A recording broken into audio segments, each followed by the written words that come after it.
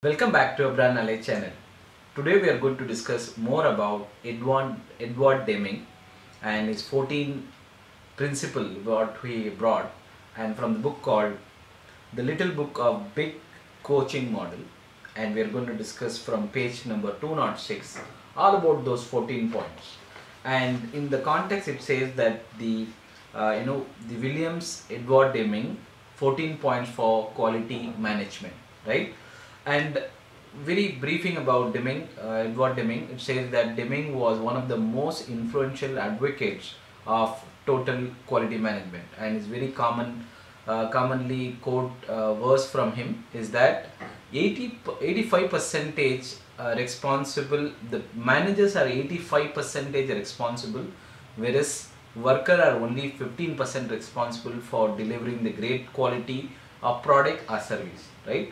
And then the 14 point can be summarized as, I'm gonna quote it directly there: have a mission statement that all the managers sign up to. That means every mission statement, every manager should believe in it, should work on it and all that. That's the first one.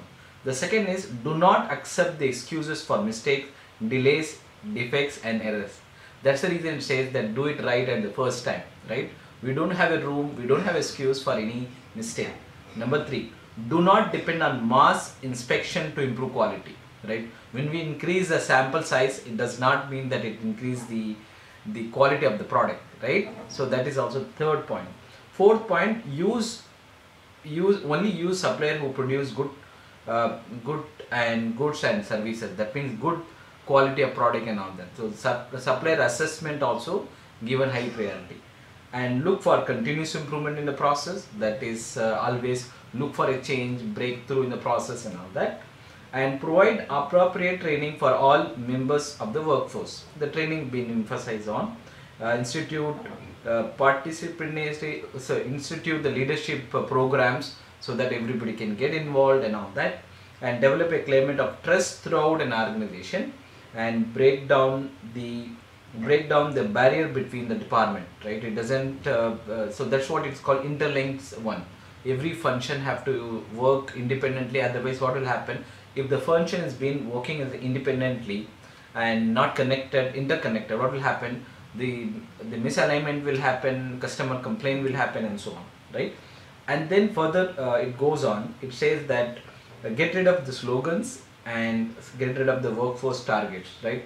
Have a realistic target, but do not enforce and have a unrealistic target. And do not use arbitrary quotas that interfere with the quality, right? And remove barrier that prevents people from having the pride in their work, and encourage continuing professional development for everyone. That means everyone have to upskill. Lastly, get everyone commitment to all to implementing the above point. That is 13 point, right? Totally 14 point we have. That's what I wanted to cover from this very book. Although this book is not meant to be a quality book and it's not related to quality management system, but I find it very useful to have this, the content from the coming from this book. Thank you so much. Have a good day.